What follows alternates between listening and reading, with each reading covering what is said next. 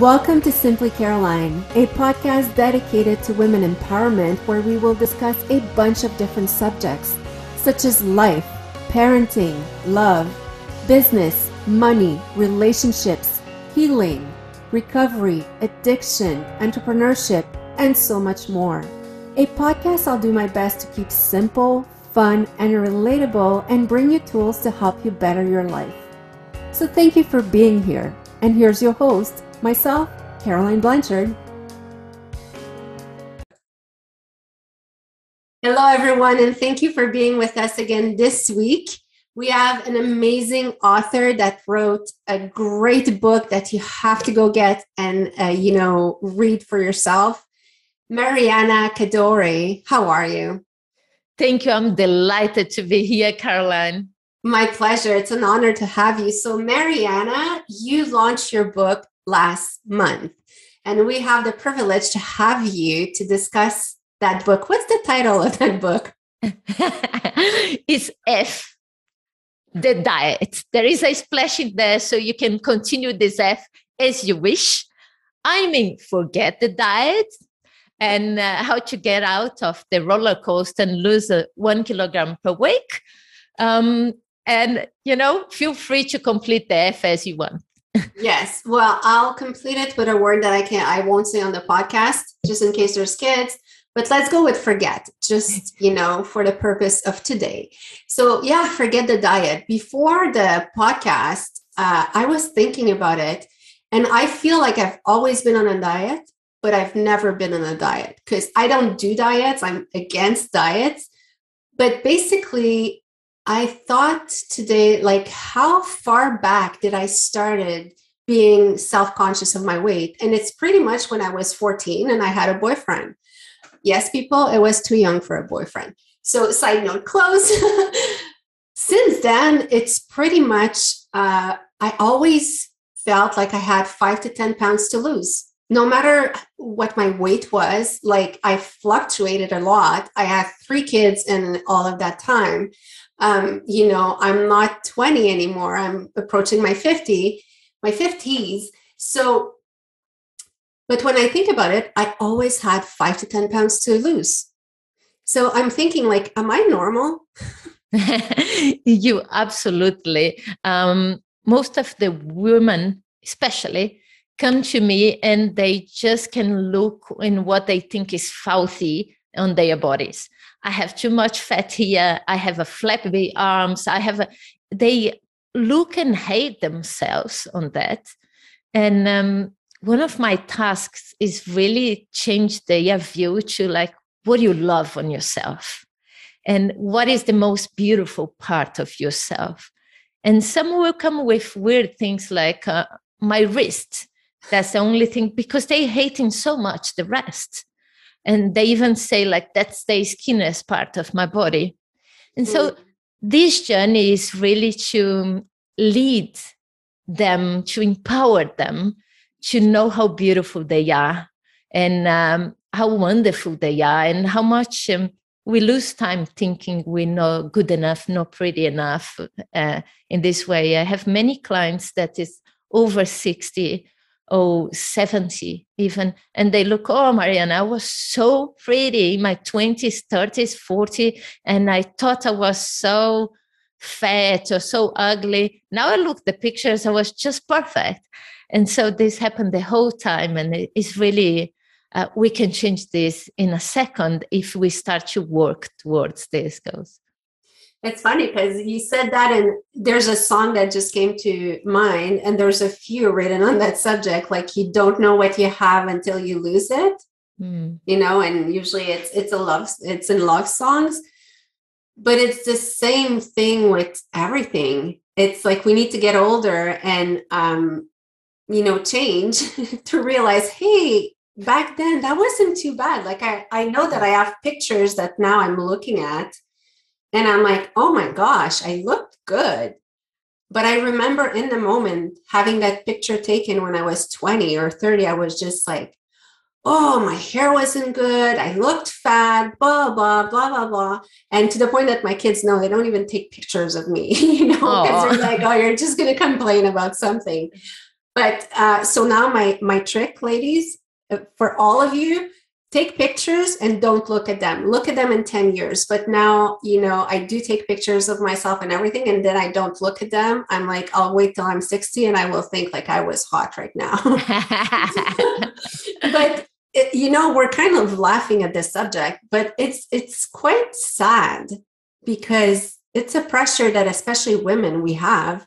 And a huge part, I feel, comes from society. Because I know, Mariana, you're from Brazil, and like I'm from Canada. Just right there, the ideal body for a woman in Brazil and the ideal one for a woman in Canada is different. So it's not like there's one type of you should be like this. It's what we choose to portray as a society that we should be. What do you have to say about that? Yeah, no, that's exactly right. I had some clients, for example, from China, and they say to me, I'm so fat. And I look at them, they're so skinny. But for their culture, they think they are so fat. That's like the extreme I see is in Asians, is they really want to get really, really skinny. And that's cultural. I think once you start to love yourself, and I do basically a journey with my clients to them to walk, to don't have to pass 20 years for them to appreciate themselves now, but to bring them to, in this moment, to love themselves. And then they start to realize, which body would I like to have? And if it is different than what is right now, it's okay. We can work. And basically, we can get any shape we want in the body, certain constraints of structure, but basically, we can work towards any shape, independent of genetics or anything. But the most important is you loving yourself every single day, independent of your weight. You work the same with weight, more weight, less weight. It doesn't really matter. You're beautiful the way you are and worth. But I always think is we need to work to have a really healthy body and love what we see it. And if that gonna means that you wanna get more strong or lose a little bit of your belly fat, that's fine. But we start today loving yourself. Certain things we want the ideal that we have in our minds. So then we work for it until we can change this idea or just accept. That's great. Yes. And it's so much easier said than done, because I've improved so much in the last 10 years, but I remember days where I absolutely hated myself. Like I was my own worst enemy. And now that I'm thinking about it, maybe I was a bit skinnier, maybe I was more in shape, but I was not fun to be around because I was resenting all of that. And I was mad, basically. You see a big piece of chocolate cake and you're like, I just worked out an hour. Am I going to just, erase it all because you're only thinking about weight? And actually, I like how the new generation is. Like if I look at my daughters, they both work out because they want to be strong. It's not about necessarily the body image. It's like now strong is the new pretty, they want to have muscles. They want to be able to lift. And I find that beautiful because it's not based just on the image of something. Because like we said, the image can be highly influenced by culture. So it depends on where you are in the world. But basically, Mariana, in your book, you also talk about, there's something way deeper into how we feel about ourselves.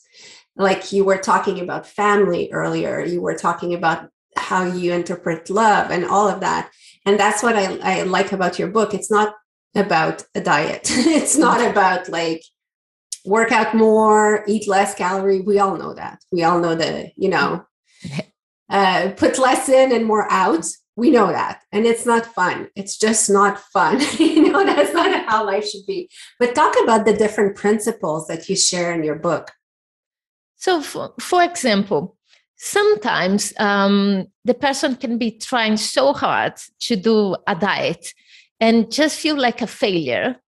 One of the things they can be doing is dysregulating the hormonal system. And so every time they go in diet, become way harder to lose any weight, even if they eat the same thing as before. And they can dysregulate you up to 6 years in one crazy diet. Yeah, so they put more weight than before. The other thing is the gut health. Sometimes it's just an imbalance of bacteria on your gut and become very hard for you to lose weight.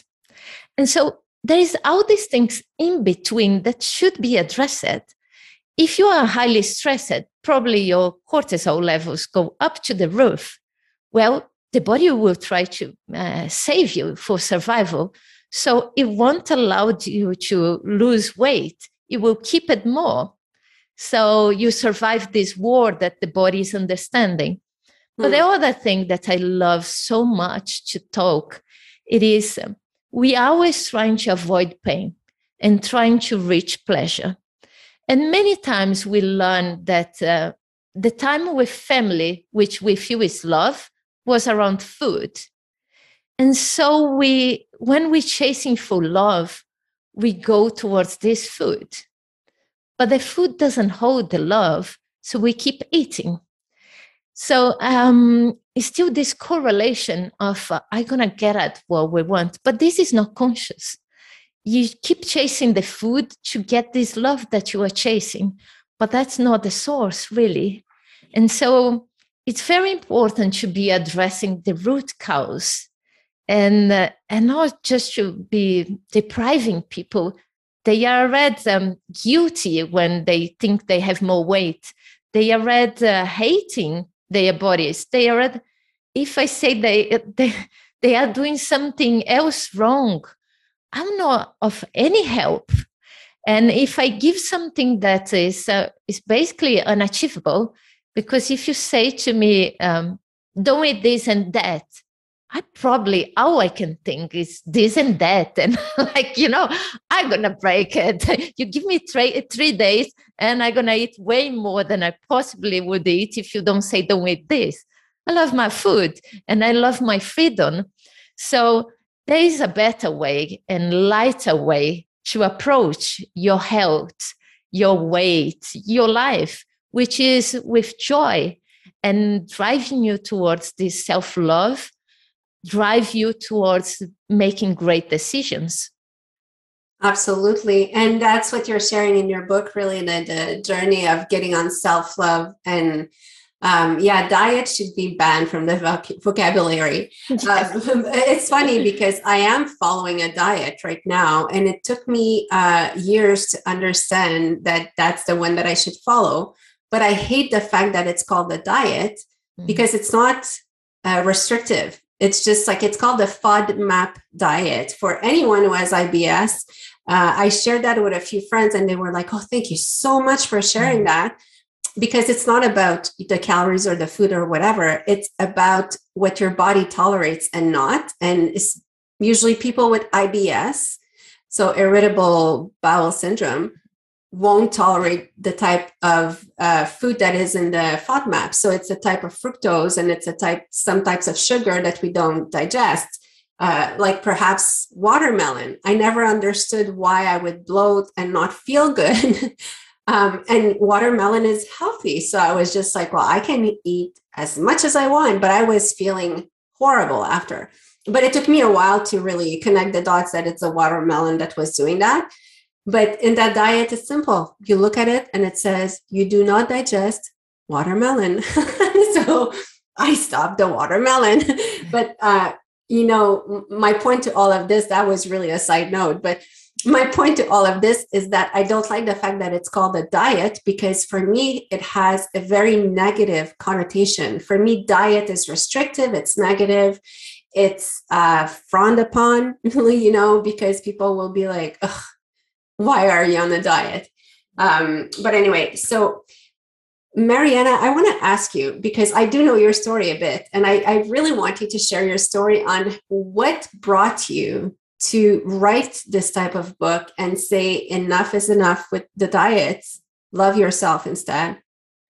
Yes. So what you just told about the food map is where I'm going to begin to tell my story. So in this moment, when you discover this diet, you discover you basically eliminate a few things on your diet, and you start to feel the reaction of your body through these kinds of food. And then you discover what was bad for you and what was good. So you connected yourself with your body, and you connected for this moment. It doesn't mean the entire life you cannot eat watermelon. So you got to a point really good that you start to understand your body. I start in my life with my mother as a physical trainer, and me going into like exercising and trying to be a model, and stop eating. So I just stopped eating, and I become anorexic. I was 54 kilograms at the time. So that's very skinny for my height. And I was just bones and skin at this point. And I was in a class, biology class. I was pretty young, 15. And the teacher was measuring the heart rate to see for certain thing that he was doing that day. And he measured my heart rate and was 32. So I realized that I was dying. Aren't you supposed to be dead at 32? I don't know. I was not dead, but I was really, really low. So that day gave me a shock. And the teacher never knew the importance of him in my life. But this day I went back home and I told my mother, let's go for all you can eat restaurant today, please. And she, yes, let's go. She quite didn't understood. But I started to eat quite a lot from then onwards, and my heart rate improved. So I started being very fearful of diets in that. But after this, I got sick. And I had to take cortisone. And I already put weight at this point. And then in 6 months, I ballooned 18 kilos in 6 months. So I went to the other side. And it was just the same coin, two sides different, but the same problem. The issue with food was there. Even though cortisone was part of the problem, I was eating for other sources to fill up other sources of emptiness on myself. And then I really discover how people can, for example, with anorexia, look themselves and feel they are so fat. And when you put weight, you can look yourself and also feel so fat. It doesn't matter where you are. You still can look and just hate what you see it. But you feel like you don't have control over yourself to stop this.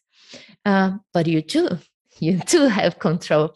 And I had to be completely sick after a time. I started to row a lot with guilt of what I ate. Basically, that's what transformed me in a high-level professional rower, because I ate and I felt so guilty. I would exercise so much, and this would go on. So I was making my way to the Olympic Games, and I had fibromyalgia, which again stopped me, and it stopped my whole career. And who I knew myself as a human being was this incredible athlete. And now I couldn't do any of those things. And I had to understand myself and try to heal myself, because 20 doctors told I had no healing. There is no solution for me. And they just gave me pills that left me as a zombie, as how I felt, without emotions, I just felt like now I don't have any energy, but I also don't have emotions. I don't feel like a human being. I'm going to have to heal myself, because at 21 years old, I cannot give up my life like this. And so I went in this journey of self-healing and self-discover. And that's what I really understood, the suffering of human beings, and what was the things behind in the background that led me to eat too little or too much. And I had to understand myself deeply. And that's what I think was the best thing ever happened in my life. I would not ask it to have, but all of this led me to really understand human beings and the pain and where they are at, and being able to serve as my mission in serving people with the same issue as I had in the past. That's beautiful. And, I'm sorry you went through this, but it did make you stronger, and it did open doors to, a different life. And on the same token, it's also helping a lot of people, because a lot of people, enjoy your book and get healing from you and consulting and coaching. So that's really, it's powerful that you turned that around and decided to serve. And when I listen to you, I can't stop thinking like how sad it is that we do these things to ourselves, because this is like an addictive personality, whether it be with food or the lack of food. Like not eating at all is also an addictive personality. You're just like addicted to being skinny. Some people that don't have this in them cannot understand how you can push yourself to get there.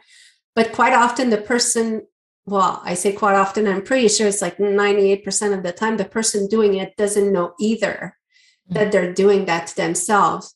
So there need to be an awareness on that. I think that we use some terms very lightly sometimes, like anorexia, but it is a fatal disease. It can really push you to the extremes. And just to maybe all self-assess, like, what am I doing in my life that is, I want to say harmful, but then we would not necessarily have the answer. But be mindful of what we're doing, because some things we do is not healthy choices. Like, do you have some people that come to you and say, what's wrong with me?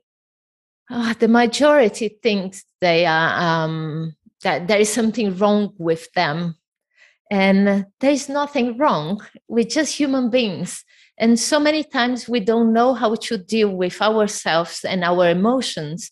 We end up focusing in the family, in the business, in whatever life is calling us, but stop ourselves a little bit to do this journey of self-discovery.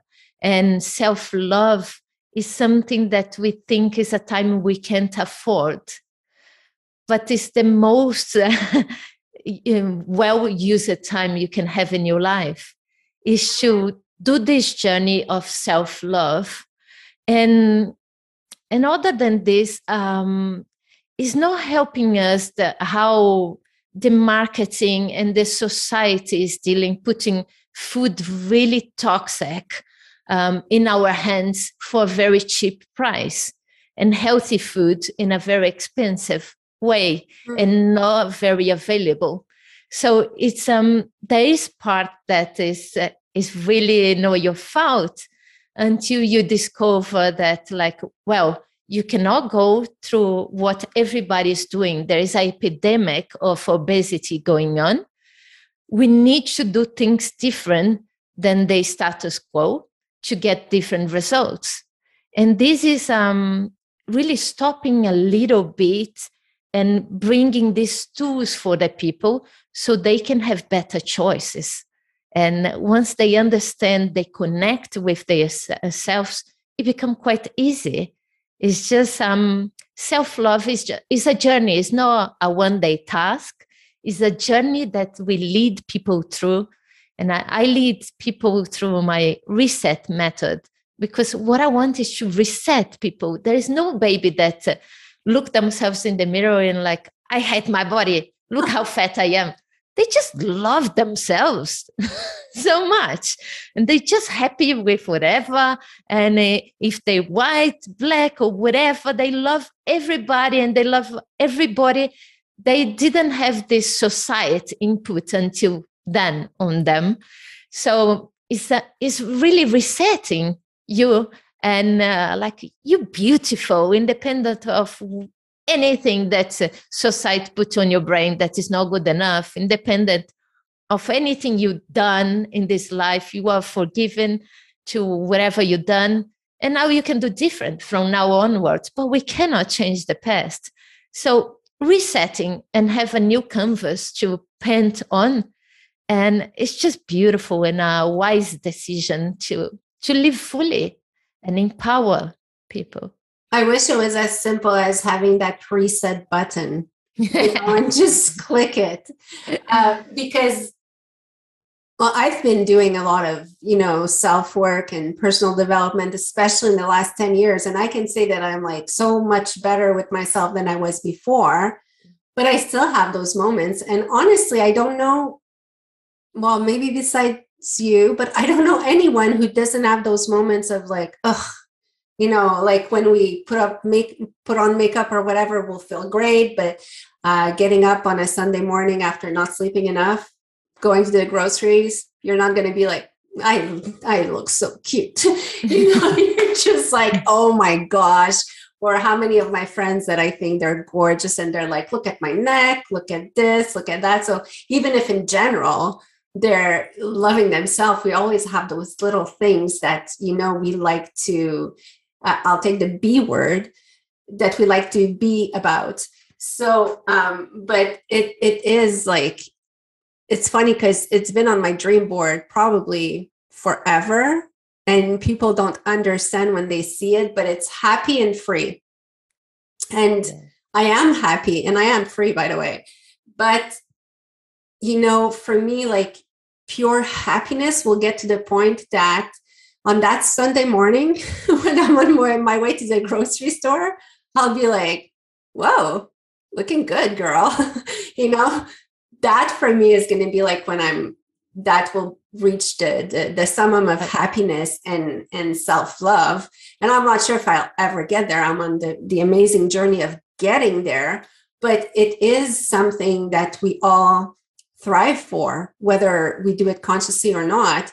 Do you have like simple steps or like simple takeaways that we can start today to implement on ourselves that will really help us? I will give a very simple exercise. It's practical and doesn't take more than 2 minutes of your day. But, for everything good in your life, you need to put a little bit of effort. You're going to receive tons more than you are putting in, but you need to do something because we learned that we can take pills and that will solve our problems. That will mask our problems. So I will give you an exercise. Will take 2 minutes of your day, but you're going to get these rewards. So I like when I wake up, I go to the mirror and I look into my eyes. And then I say 3 things that I'm proud about. So I just say like anything. It's really anything. And then you say 3 things that you forgive yourself of. And let just flow. Don't judge anything, whatever it is. And then I say 3 things that I commit myself with. And then I have a wonderful day. It doesn't matter if in the next day I do every day and I look deeply on my eyes. If you miss this, go on your phone, turn like if you were to take a selfie and keep looking into your eyes to do this because you're going to talk with your soul and that will be powerful. And then before you go to sleep, I would like you to look in the mirror and say 1 body part that you like. That's it. It can be whatever. If you say my ears, my eyebrow, whatever, that's beautiful. But we start to train yourself to look in what you love. Because sometimes it's just the focus we have and the questions we do it that we need to change. And sometimes it's just so simple. But you learn to create a habit of looks for fault, and you keep going. You haven't renewed your software. And sometimes someone cross you and give you this invitation, and you take or not. Yeah. And, it's funny because I can't find the other word that really is appropriate for that. But we've also learned to, when you get compliments, well, I'm good at that, to diffuse them. Like you're like, nice shirt. Oh, this thing, I had that for 10 years, or, oh, your hair is nice today. You're like, oh, really? It didn't, it's always downplaying the compliments that we get. And, there's one thing that I've always been very hard at receiving compliments, because I can argue it with you and I will win the argument. But now it's a conscious choice to stop talking and just say thank you. And believe me, I bite my tongue and sometimes it almost bleeds, but it's just to say thank you and just to take it, Is you say that everything in there. And an easy way I would say to you is imagine Caroline as a little kid, and imagine you are your daughter and someone says something to your daughter. And usually kids take the compliments very well and even increase. Like I saw one boy the other day, and I thought, do you play soccer? Yes, I play soccer. And I thought, are you fast? I'm so fast. I love that kids have this thing. I'm the fastest one. I'm the most powerful one. I'm the most pretty one. And we lose this. So when someone say like, you look pretty, and by the way, you look very pretty, Caroline. Thank you. Would you deflect this and say, if you imagine yourself as little Caroline, would you allow big Caroline to say like, no, we're not? You wouldn't, isn't it?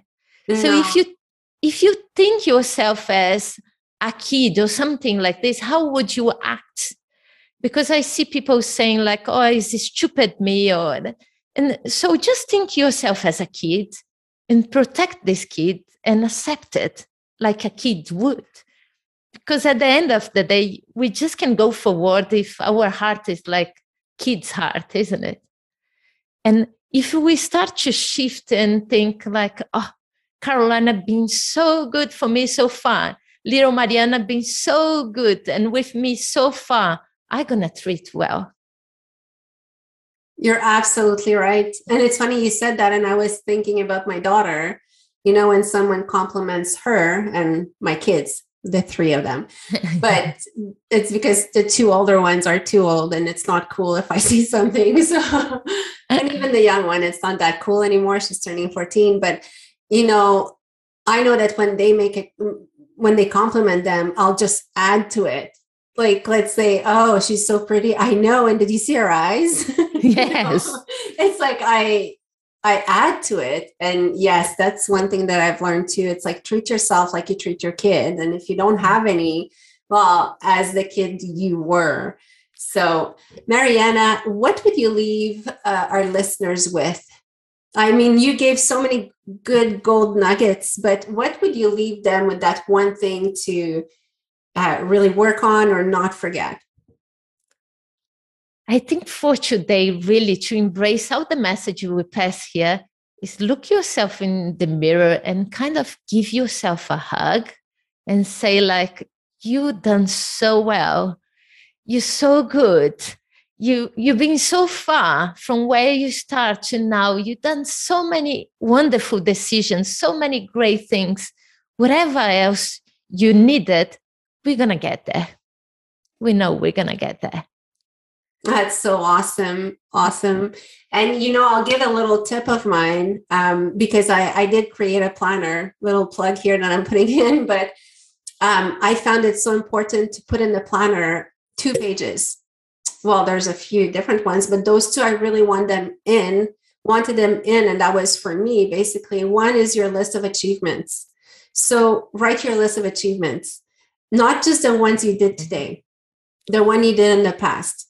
Because, sometimes we all had those moments. Like if, let's say me, it could be that I gave birth. Like it doesn't have to be, necessarily just business or whatever. It could be that you learn how to read, write, draw. We all have accomplished things in our life, and we tend to forget it, and we tend to focus just on what happened today or the feeling that we have now. So I wanted that page in that planner because that's the page for the rainy days. When you don't feel good, you go see, what have I done up until now? And believe me, we would need to add like 10 pages if we would really write all of the achievements. And then the other one is a page of your qualities and strengths. And I suggest to people to start their list on their own. But if you're like me and you have a hard time complimenting yourself, well, let's say today Mariana said, "You look pretty, Caroline." I would go in it and I would write pretty without questioning if she's right or not. Just write it. If she would be like, "You're good at math," I would go put that in my strength. But basically, that's another page for your rainy days. So whether you have that planner or not, you can start those 2 pages like on your own and really keep them as your cheerleaders. So when it's not a good day, you look at your cheerleaders. And stay healthy and stop dieting. Really, just be healthy. Mariana Cadore, thank you so much for being here. Go get our book, F the Diet, and I will put all of Mariana's information with the podcast. And to everyone here this week, thank you so much for being here. And Mariana, thanks again. Thank you so much.